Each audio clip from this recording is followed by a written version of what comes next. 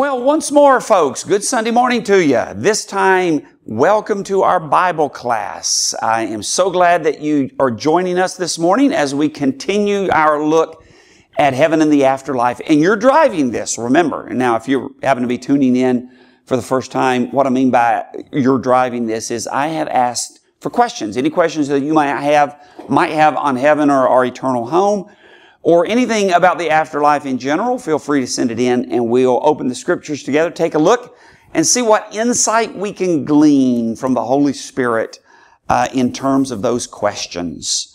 Well, with that in mind, we got a lot of great questions that you've sent in. Thank you so much for doing that. And so why don't we get started? One is that I got on Thursday is, will we interact with angels in paradise?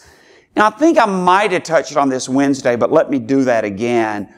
On Wednesday, one of the questions I dealt with is, do I equate paradise in Scripture with the present heaven? Now, let me remind you what I mean by the present heaven. It's a term I use. A lot of people use it to describe where we go after we die and where we will remain until Jesus comes back and our bodies are resurrected. And then Judgment Day is ushered in. I call it the present heaven. A lot of people call it the present heaven. Again, for lack of a better term, it's to distinguish it where we go immediately after we die from our final state. What I'm saying when I call it the present heaven is it's not going to be our final state. Our final state will be unveiled after the day of judgment. And so the present heaven. I call it the present heaven because God is presenting Himself there. It's one of the ways that the New Testament uses the term heaven. It's a place somewhere in the invisible sphere of creation where angels live. We're told they live in heaven, they descend from heaven, they ascend back into heaven. We're told that they always behold the face of the Father who is in heaven, Matthew 18 and verse 10. And so the Father's presenting Himself there in a visible form to the angelic realm, or to the angelic world. And we're also told that Jesus came from heaven, that He ascended back into heaven, that He's sitting at the right hand of God who is in heaven. And so if we then go to be with Jesus when we die, and we do, then that's where we go. I think that's the clear implication. And so the question was asked, do I believe that paradise is the same thing as the present heaven? And I said, I do. We looked at a couple of passages. The only one I'll mention again that we looked at on Wednesday was 2 Corinthians chapter 12, verses 2 through 4, where Paul talks about a visionary experience he had. Verse 2, he said he was caught up into the third heaven. We discussed that a little bit Wednesday night. And then in verse 4, he said, and I think he's paralleling this idea in verse 2 that he was caught up into the third heaven. He says in verse 4, I was caught up into paradise. Same word there used by Jesus in Luke 23 and verse 43 when He told the thief on the cross, today you will be with me in paradise. So I do equate paradise with the present heaven. So if you want to use that term paradise instead of the present heaven, that's great. And you might want to do that because you can say, well, paradise is a biblical term. This present heaven is not a biblical term. And I get that. I'm good with that. That's fine. Let me say something real quick about me occasionally using the term our present heaven. Even though it's not a biblical term, that's okay. It's a biblical concept. We can use use terms and create terms, if you will, to express biblical concepts. For instance, the word Trinity. We use the word Trinity to describe the nature of God, even though the word Trinity is not in the Bible. The reason we use that is God has revealed Himself as a triune God. That is, God is Father, Son, and Spirit. There is one God, but He is Father, Son, and Spirit. That's why when we make disciples in Matthew 28, the Great Commission, we're told to baptize them in the name of the Father, the Son, and the Holy Spirit. At the moment of our baptism, we enter into a relationship with God who is Father, Son, and Spirit.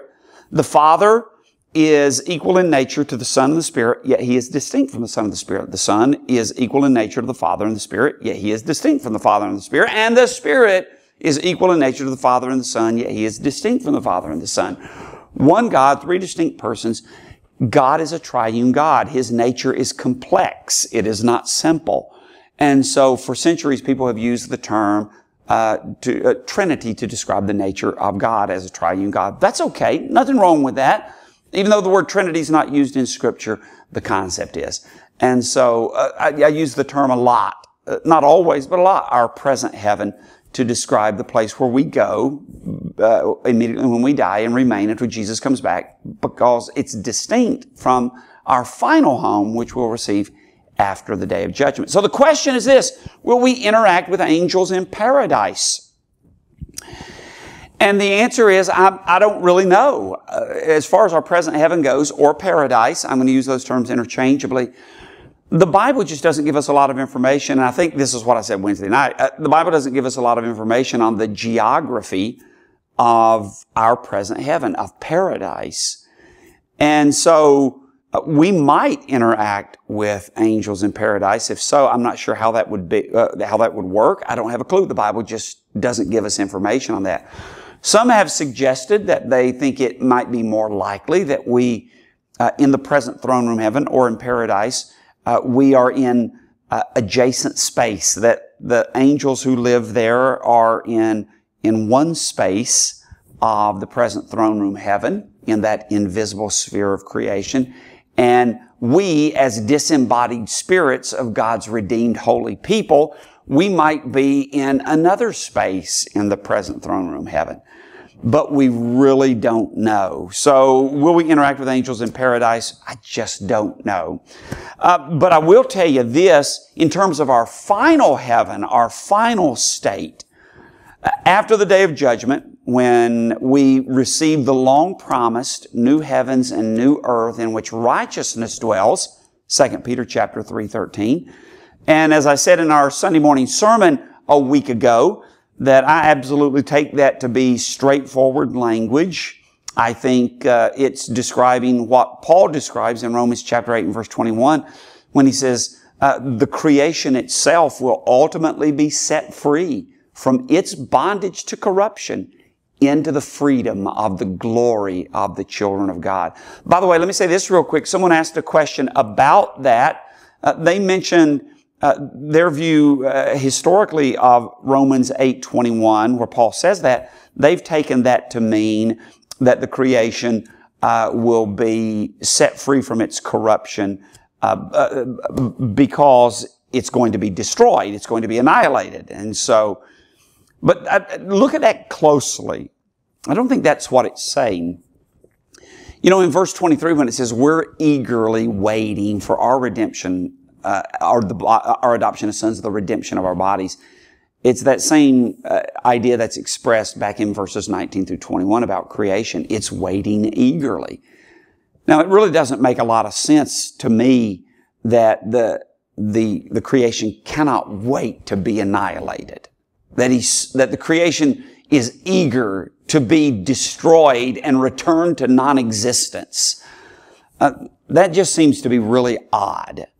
But what clinches it that Paul's not talking about that is the fact that in verse 21, if you look at that, he says the creation will be set free from its slavery of corruption, its bondage to corruption, some translations say, not by returning to non-existence, by being annihilated eternally, but it's going to be set free from its bondage to corruption into the freedom of the glory of the children of God. It's going to be delivered as we're delivered. Paul parallels the delivery of creation to our own delivery from corruption. And we're not going to be delivered from corruption by being annihilated and being spoken into non-existence. We're going to be delivered from corruption by having sin purged from us. And so that's what Paul says about the creation. And so I really do believe that the nature of our eternal home is going to be much like our original home. God is going to be glorified in the visible sphere of His creation. It's going to be a perfect world, and we are going to be perfect people. And as God designed it from the very beginning, we are going to rule over this perfect world to His glory while He lives among us. And so this goes back to that question, will we interact with angels in paradise? Again, I said I don't know about paradise, but let's talk about our final heaven, the new heavens and the new earth. And I don't think that we will be rubbing shoulders with angels in our final heaven. Even if we do in the present heaven, in paradise, if there in some sense we rub shoulders with angels, I don't think that's going to happen in our final eternal home. I believe that God created angels for the invisible spirit realm, and He created us for the visible material realm.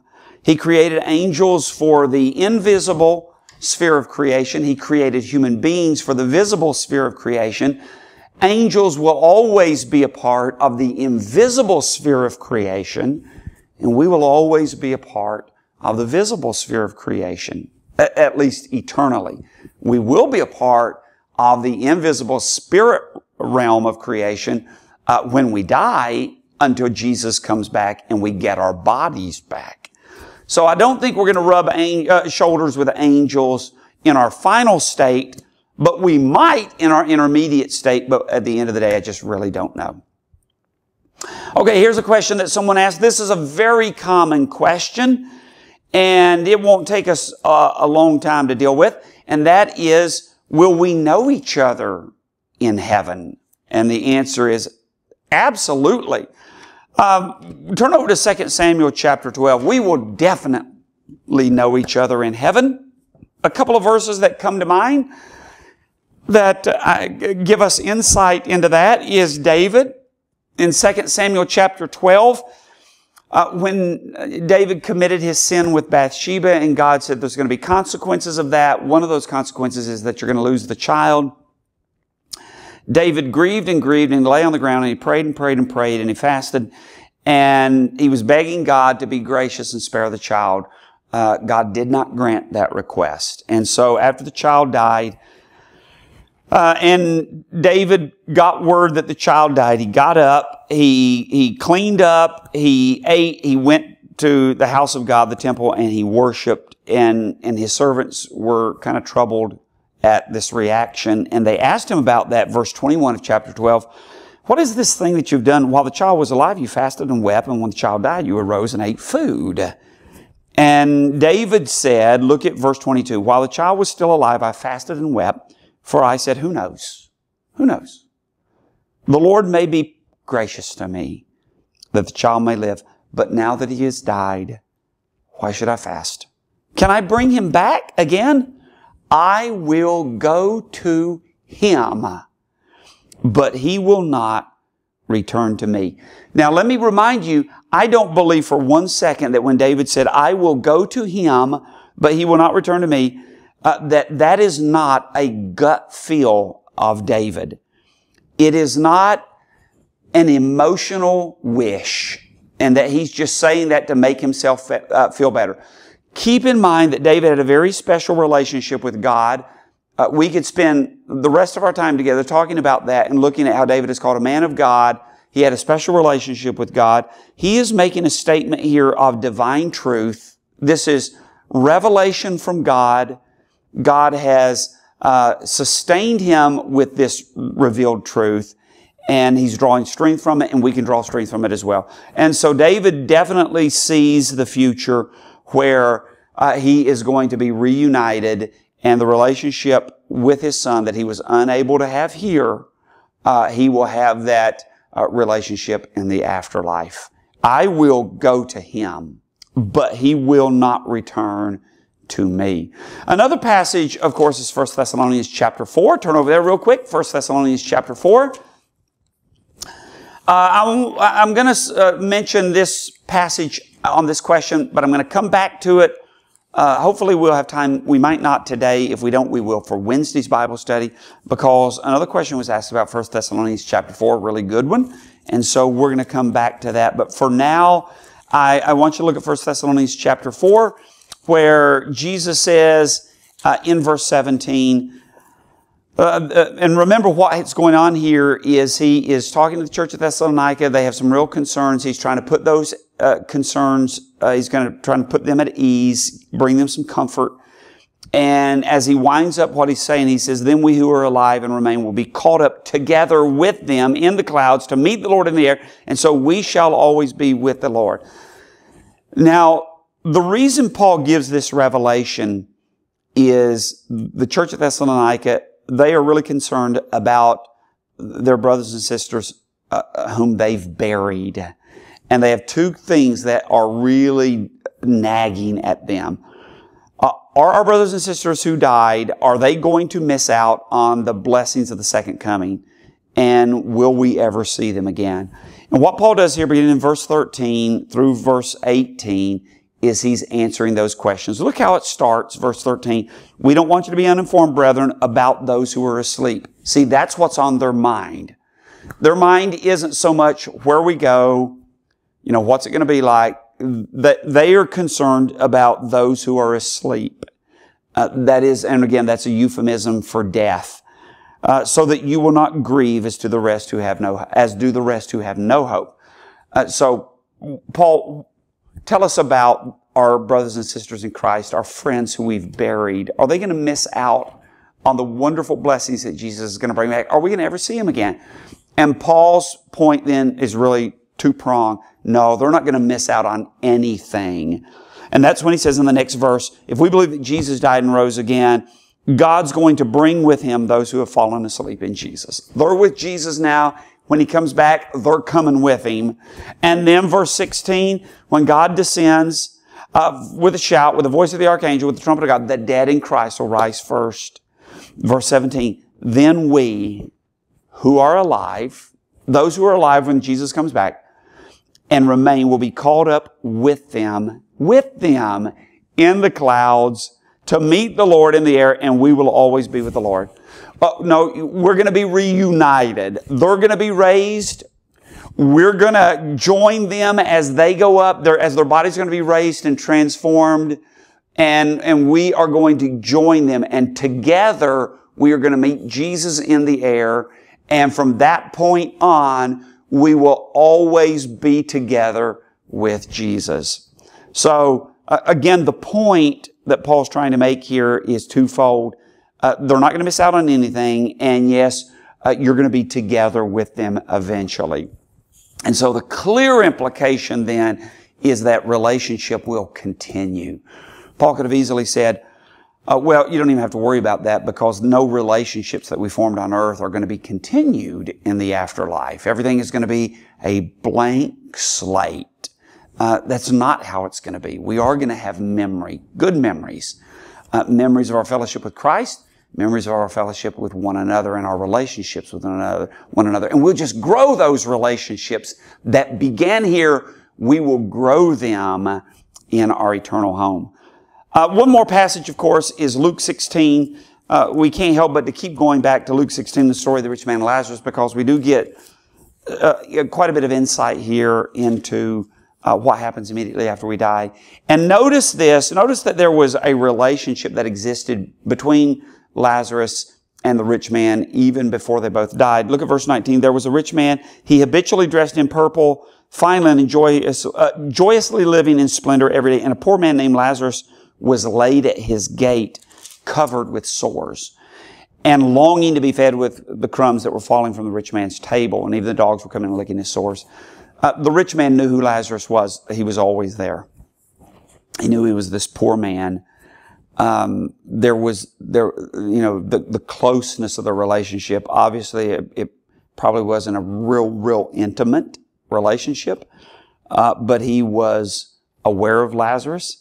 And there's a real possibility, by the way that this reads, is that the rich man would even respond in pity, maybe at times, and give Lazarus a morsel. He would show some pity and some mercy. That's why he would come all the time. It says he was laid at his gate there, and he longed to be fed with crumbs. And so it seemed to be that this was a regular place where Lazarus was brought, and that might, again, imply that he did receive some measure of meager mercy there. And then the poor man dies, was carried away by angels to Abraham's bosom. We talked about that Wednesday night as a place where the righteous go. Paradise, home with the Lord, under the altar, Revelation chapter 6, we took a look at that. And Abraham's bosom is another expression. I think all these describe the same thing. And the rich man died, verse 22, was also buried in Hades. He lifted up his eyes, being in torment, and saw Abraham far away. He recognized Abraham, and Lazarus in his bosom. And he cried out and said, Father Abraham, have mercy on me. Send Lazarus so that he may dip the tip of his finger in water and cool my tongue. He recognized him. So I think these are three passages that clearly show that our memories are not going to be wiped clean, and we're going to start all over in the eternal state, or even in the intermediate state, the present heaven, that we will retain memory. And for those of us who belong to God, we will retain only good memories. Jesus makes it crystal clear in Revelation that all things, there will be no grief, there will be no mourning, no crying, no pain. Pain comes just as much from memories as they do, physical pain. Emotional pain is just as real and often much more deep than physical pain. So we'll have memories, and we will have certainly great memories of each other. Recognition, there'll be joy, there'll be happiness as we recognize each other, as we embrace each other, as we rejoice together, and as we worship together, and as we continue to cultivate the relationship that we started here, as we continue to cultivate that, not only in the intermediate state, but in our final eternal home as well. Okay, the next question was, will we work? What about jobs in our final state? Well, take a look at Hebrews chapter 3. A lot of times when people think about the final state, they think of it in terms of just rest. I said last Sunday morning, that there's a lot of different images that are bouncing around in people's head when they think about our eternal home. And one of the most common images is, I've said it many times, of kicked back in a hammock and you're just kind of yawning away eternity. You're resting. When we think about the idea of rest, we kind of have those images, and we're kind of in our hammock among this endless row of hammocks, and we're all just kind of yawning away heaven. Or we're in a rocking chair, and we are, on this gigantic porch, and there's an endless line of rocking chairs to our left and right. And it's kind of like the Cracker Barrel porch, and we are just resting. Or your own porch. You may have rocking chairs on your porch. Well, where does that idea of rest come from? Well, it comes from Scripture. Hebrews chapter 3, take a look at chapter 3, look down at verse 18. We're going to read a few verses here. Listen for the word rest, or if you're reading along, and I hope that you are, look for the word rest. And to whom, this is again Hebrews 3:18, and to whom did he, that is God, swear that they would not enter his rest, but those who were disobedient? So we see that they were not able to enter because of unbelief. Therefore, let us fear if, while a promise remains of entering his rest, any one of you may seem to have come short of it. For indeed, we have had good news preached to us, just as they also, but the word they heard did not profit them, because it was not united by faith in those who heard. For we who have believed enter that rest, just as he has said, as I swore in my wrath, they shall not enter my rest, although his works were finished from the foundation of the world. For he has said somewhere concerning the seventh day, and God rested on the seventh day from all his works. And again, in this passage, they shall not enter my rest. Therefore, since it remains for some to enter it, and those who formerly had good news preached to them to enter because of disobedience, he again fixes a certain day, today, saying through David, after so long a time, just has been said before, today, if you hear his voice, do not harden your hearts. For if Joshua had given them rest, he would not have spoken of another day after that. So there remains a Sabbath rest for the people of God. For the one who has entered his rest has himself also rested from his works, as God did from his. Therefore, let us be diligent to enter that rest, so that no one will fall through following the same example of disobedience. Rest, rest, rest, rest, rest. And then, of course, turn to Revelation chapter 14. Revelation chapter 14, and when you get there, look at verse 13. Revelation chapter 14, verse 13. And I heard a voice from heaven saying, write, blessed are the dead who die in the Lord from now on. Yes, says the Spirit, so that they may rest from their labors, for their deeds follow with them. Okay, so where does this imagery of rest come from? Well, it comes from Scripture. And so hence the rocking chairs and the hammocks and any other visions or images of rest that may pop into your head from time to time. Well, let's talk about this then. Is that what it's going to be? Are we just going to basically yawn away eternity with no activity? Or if any activity, maybe just worship, something like that? And the answer is that's not what it means when it says rest. Rest does not mean freedom from activity or freedom from work. Now think about what we just read in Hebrews chapter 18, or Hebrews chapter 3, beginning rather in verse 18, going through chapter 4 and verse 11. Remember what we just read. God parallels our final home with what He gave to the children of Israel. As He brought them into the promised land, He was foreshadowing what He's going to do for us. He was delivering His people to the land of milk and honey, and He was going to bless them and keep them secure and safe if they would obey Him. And then He parallels that with our Sabbath rest that still remains. But think about the children of Israel who entered into the promised land. Was part of that promise, when you get there, you will never have to work a day in your life? Well, no. Was the promise, once you cross the Jordan and you enter into the promised land, just string up your hammock, flop back, and never again raise a hand to work? Just build your rocking chairs and find a nice little place that overlooks maybe the Jordan Valley and just start rocking away. Is that what God expected of His people, Israel? And the answer is no, that's not what He expected. So when He uses the term entering into rest to describe Israel entering into the promised land, He doesn't mean that Israel is going to be free from labor. They were going to be at rest from mental stress and mental toil. Again, it doesn't mean that they were going to be free from activity.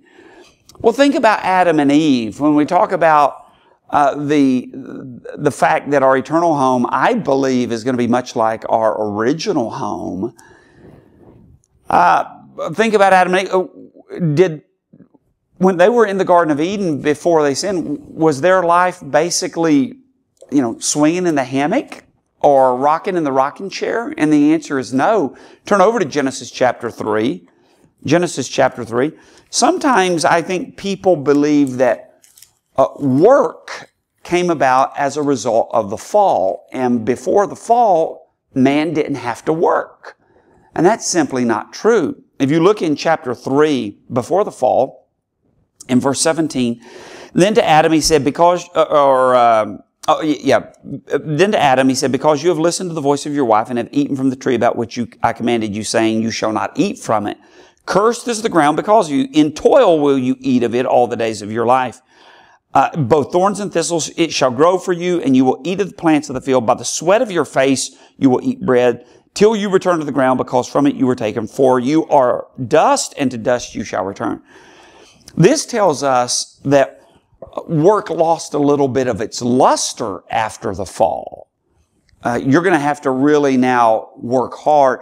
Before the fall, Adam and Eve still had a full life of activity and work. God placed them in the garden, and He gave them the instruction to keep the garden and to cultivate the garden. They had real responsibility.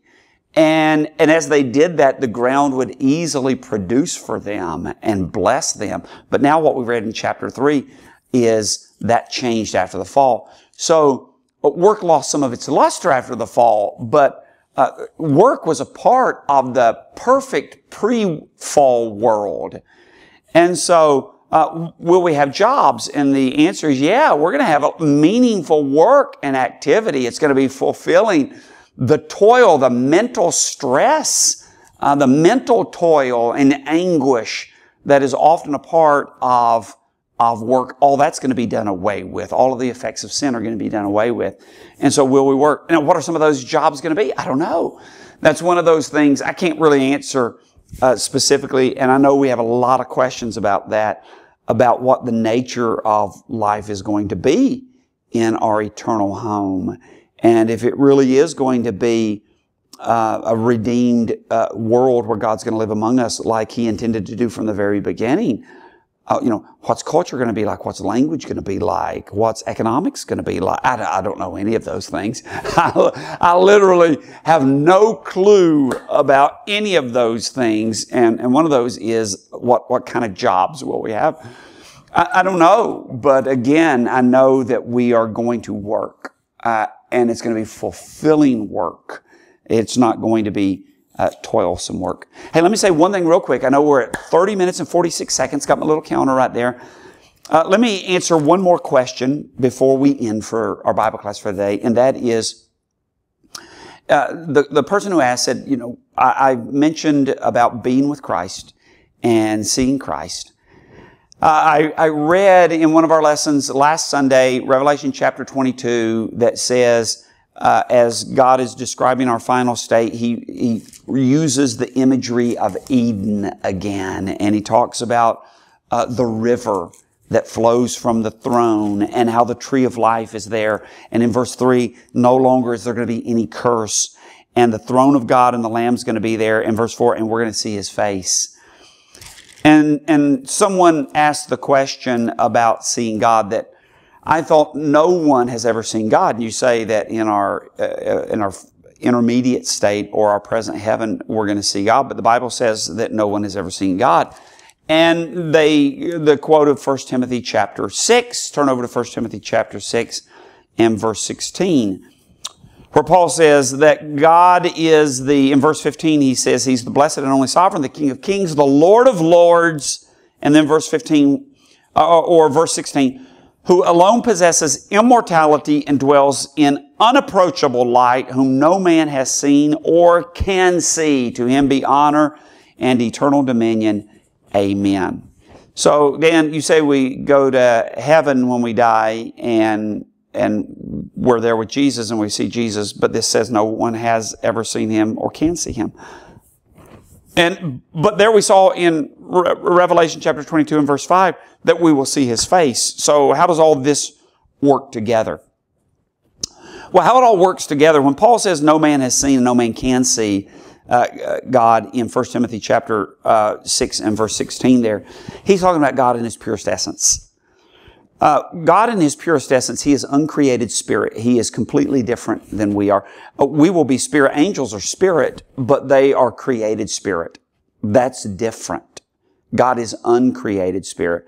If you're hoping to see God in His purest essence, you will never see God in His purest essence. It is impossible. God exists in a category all by Himself, and He will always exist in the category all by Himself. God is nothing like us. He will never be anything like us in His purest nature. We reflect His image. Many of His characteristics and attributes He has made a part of who we are as His people. But we are created beings. We are finite. He is infinite, uncreated spirit. Now, remember back in Exodus chapter 33, when we think about seeing God and no man seeing God, we think about this. This is a passage really by 1 Timothy chapter 6, 16 that you need to write down in your Bible. And that is where Moses says to God in verse 20, or verse 18, he says, I pray you show me your glory. Now, what Moses was asking for there, he was asking God to show him the fullness of His divine nature. Show me the essence of your being. Listen, God had presented Himself to Moses before. He had met with Moses. And Moses saw, think about the burning bush. He saw a theophany. Remember that term? We talked about it a couple of weeks ago on Sunday. I said a theophany is when God presents Himself in a visible form for people to see or angels to see. And God oftentimes presented Himself in forms for people to see. But as He was showing Himself to someone or angels in a visible form, He was not showing Himself in His purest essence, because people can't see Him in His purest essence. They can see Him as He presents Himself in a visible form. Well, Moses was saying, now, hey, show me your glory. And God says, look what God says in verse 20 of Exodus 33. But He said, you cannot see my face, for no man can see me and live. That's the same thing that Paul's saying in 1 Timothy 6:16. We cannot see, we cannot know, comprehend God as He truly is in all of His majesty and all of His mystery in His purest essence. And so angels are seeing the face of God, Matthew 18:10. But they're seeing God in a theophany. God is presenting Himself in a permanent theophany in the invisible realm of creation, the invisible sphere of creation. We will see Jesus when we die. We will have fellowship with Him as He presents Himself to us in a visible theophany. And in our final state, He will come and dwell among us, and we will see His face, not His purest essence, but He will present Himself in a permanent theophany and will always dwell among us, and we will see Himself that way. And so, what's this thing about no one has seen God? How does all this fit together? That's how it all fits together. We will see God just as the angels do, as He presents Himself in a visible form to us, both in the present heaven, paradise, and our final state, the new heaven and the new earth. Okay. Thank you so much for your questions. I know this has been a 36-minute, 28-second and counting Bible class. Thank you so very much for joining us today. Thanks again for the questions. Keep them coming. If you have them, when you're finished with them, we will move on to another great topic for Bible study, but we still have a few questions that we need to answer that you've sent in. I have enjoyed being with you. I'm looking forward to being with you really soon in person. I love you. I really do miss you. Have a great rest of this day, and God bless.